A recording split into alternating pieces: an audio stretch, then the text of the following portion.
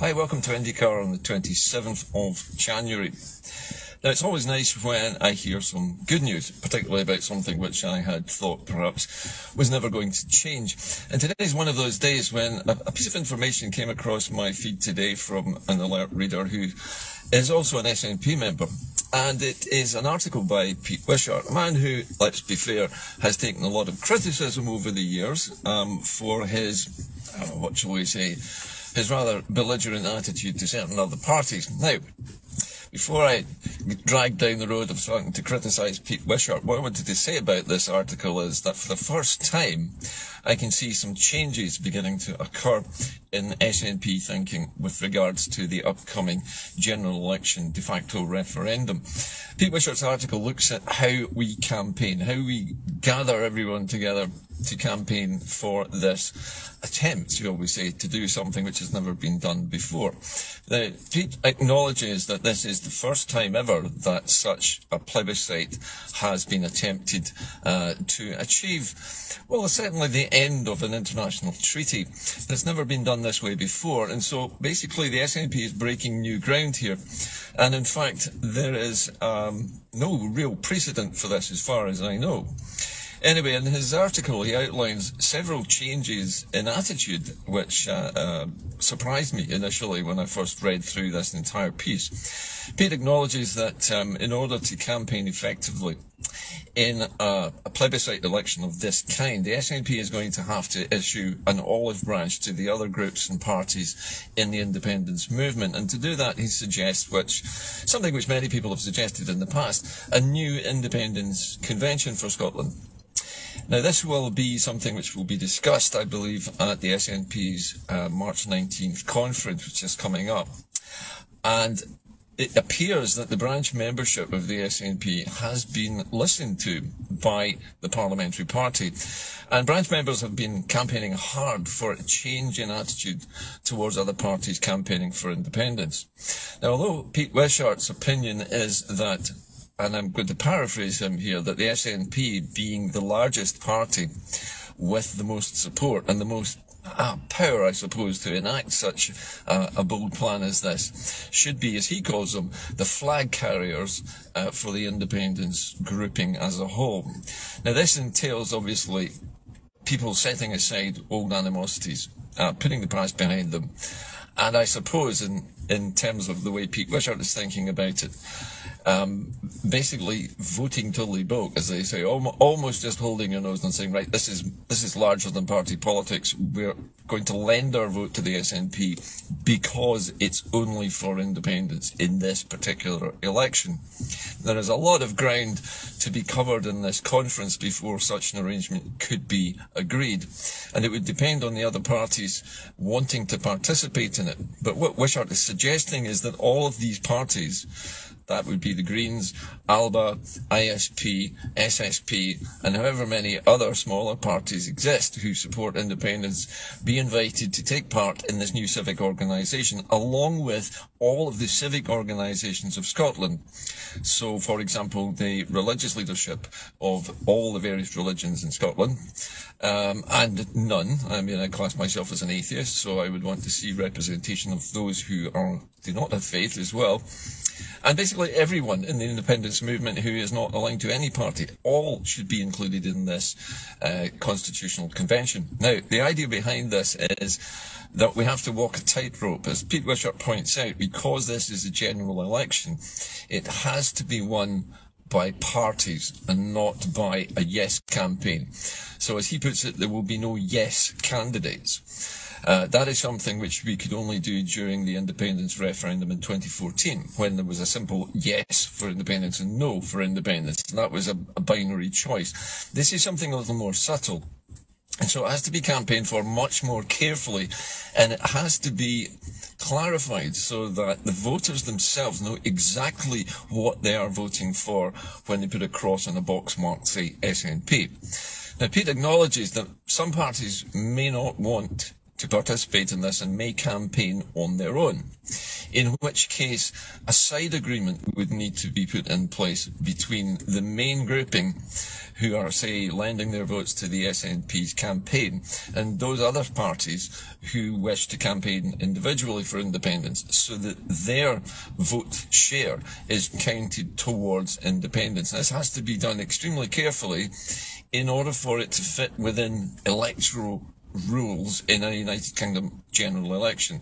So it mustn't stray over the boundaries of what would normally be in a manifesto. Now, there's an interesting distinction here. Manifestos contain either promises or pledges. And somebody yesterday posting online was drawing a legal distinction here. A manifesto promise is not legally binding. So a party, for example, the Tory party, could promise all sorts of things. As long as they don't pledge them, they don't have to do it. However, when it comes to an independence plebiscite within a general election, it has to be clarified that there is a single pledge involved, and that pledge is to negotiate the end of the Union with the United Kingdom. That end point has to be ultra clear, so that people voting for that party, if it's the SNP or if it's called something else, they know exactly what that vote is intended to convey, because this has to be crystal clear, not only to the United Kingdom government and all the parties of the UK, we're talking about England here mainly, it has to be crystal clear that a vote for this grouping, whether it's called the Scottish Independence Convention or the SNP, it doesn't matter, but whatever it is, that vote is a vote for the end of the Union, for the negotiations to begin immediately.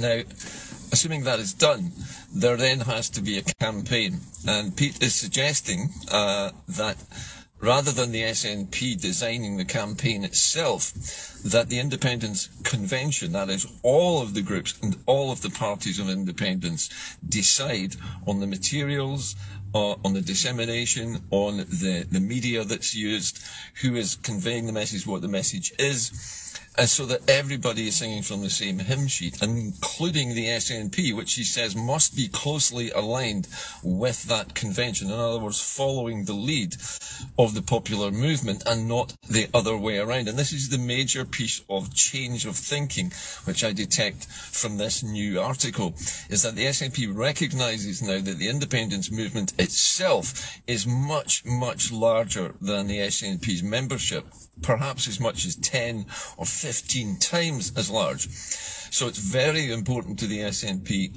not only just to involve the rest of the movement, but to allow the entire movement to lead the campaign. So the SNP will be taking its direction from the people and not from itself. And I think that is a vital change in strategy, and it's a vital shift in emphasis away from the leadership grouping in the SNP's parliamentary party making all the decisions and choices here, and those choices being transferred to the people who, as you know, have popular sovereignty, in other words, the sovereignty of the people.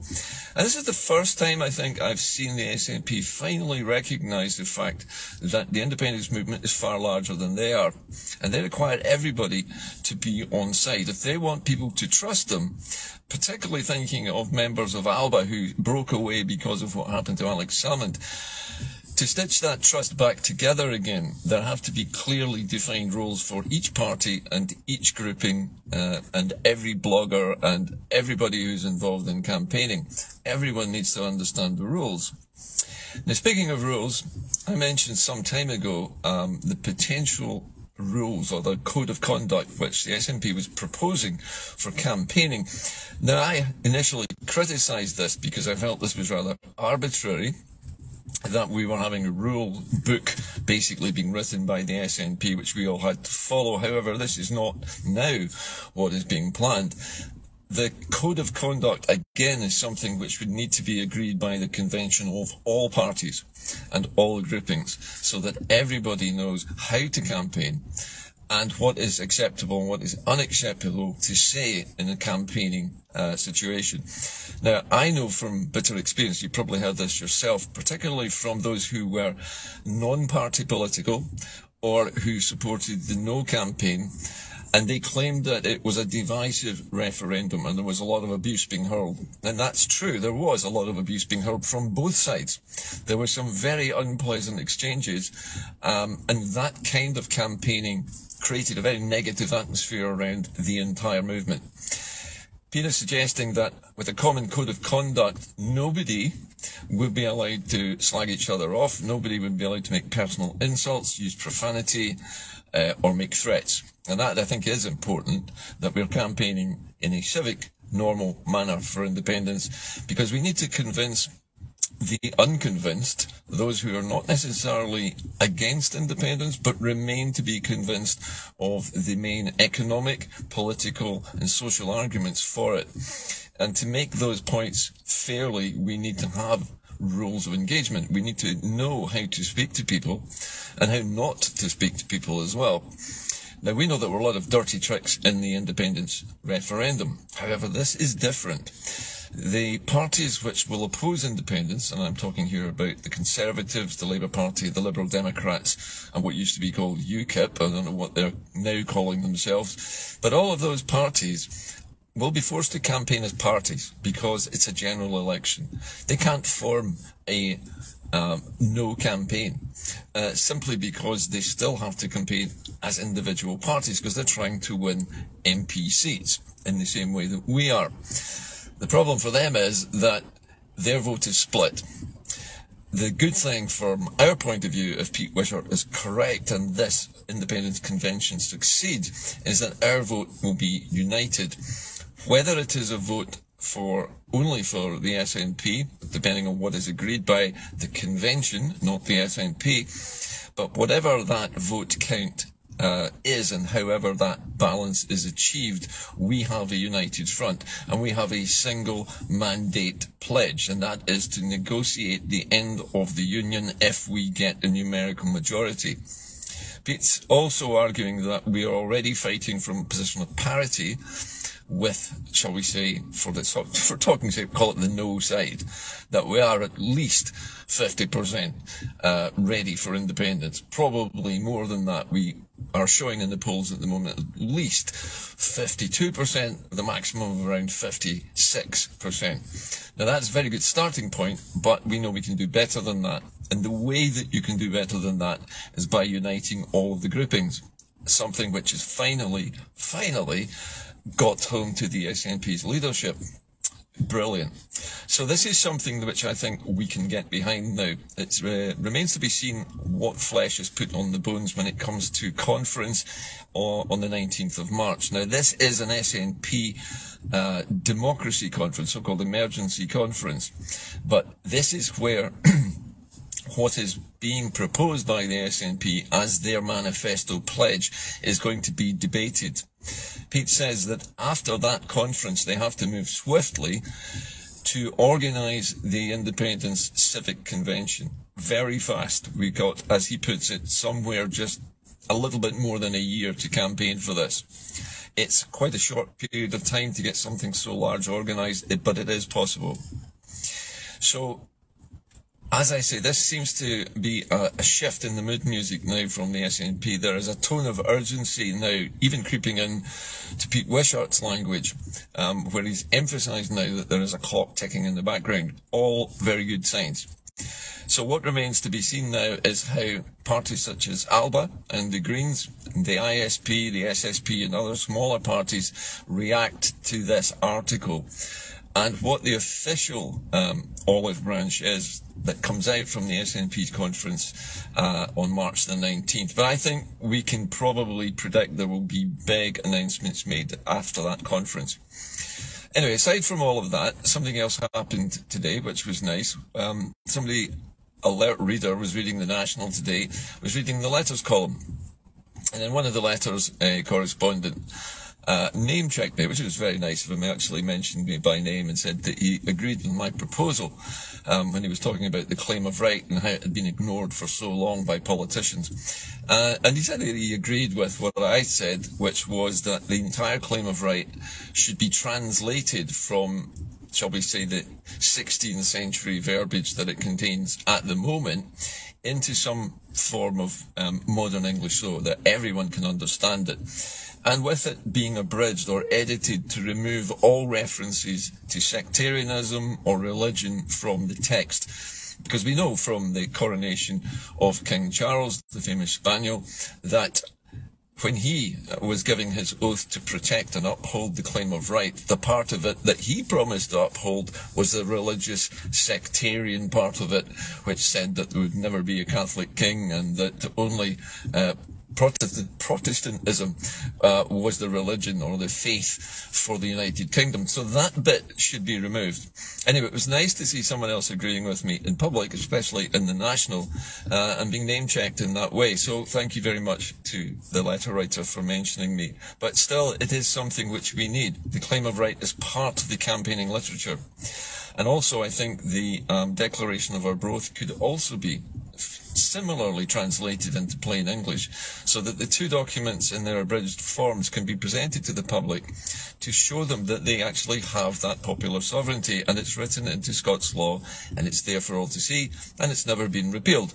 And that will give them some comfort in knowing that this de facto referendum that we're proposing, when they vote for, shall we say, the SNP or the Independence Convention Party, whatever it's called, that referendum, that plebiscite promise, which is actually, not a promise, that pledge in the manifesto to negotiate the end of the Union is not just a promise, that it will happen, and that the people of Scotland, as the sovereignty holders in their own country, have the right to exercise that choice. That also will be a part of the recognition process, because when this Independence Convention convenes for the first time and these things are decided, the United Nations, the League of Nations, the European Council, the European Union, and many other international public organisations and bodies and unions need to be informed about what we're doing and accept the fact that this is our democratic will that we are exercising, and recognise when we get a majority that shall trigger the negotiations to end the union with England.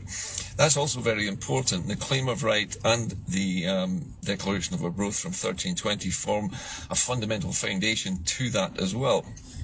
And this is why I've been campaigning for Salvo, because Salvo is the organisation which is campaigning to have our constitution represented to the public in a form that they can understand. So quite apart from all of that, it looks as though now we're beginning to see some real activity from the SNP. And I think, since this has come from Pete Wishart, this is a very left field thing for me. I wasn't expecting Wishart to come out with this, and I'm pleasantly surprised. And so, for the first time in a long time, I'm not saying anything negative about Mr. Wishart. He has actually said what all of us have been thinking all along, which is that the SNP now needs to hand over responsibility for the framing of this referendum within the general election to us, to the people of Scotland who are campaigning for the Union to end. And that's a recognition of the fact that we have that sovereignty. And it's the first time I've seen any SNP parliamentary MP actually acknowledge that publicly for the first time, that this is the time for the power to take this decision to be transferred to the people through a civic convention of all parties, of everyone who wants independence, all groups, all clubs, all churches, all religions, all no religions, everybody. And that is vital. So, thank goodness for that. This is the start I've been hoping for. Now, let's see what happens in March. That's it for me today, but remember, keep the faith, because in keeping that faith and not allowing yourself to be divided by the United Kingdom and its antics in trying to split the independence vote, and by recombining back into what we should have been all along, civic Scotland, the popular sovereignty of all of the people of Scotland, we can win this and win it well. I've seen predictions actually, and I think the bookmakers are now actually offering odds on Scottish independence that look very favourable for the first time. And not only that, but the bookmakers seem to be anticipating a general election actually before the end of this year, according to some of my sources. However, that is just guesswork. Nobody can substantiate that. But things are starting to shift. I think the logjam, the political logjam now has crumbled. The SNP now can see the target ahead. And hopefully the whole Gender Recognition Reform Act nonsense will be left in a cloud of dust now as we all stampede towards the civic convention after March.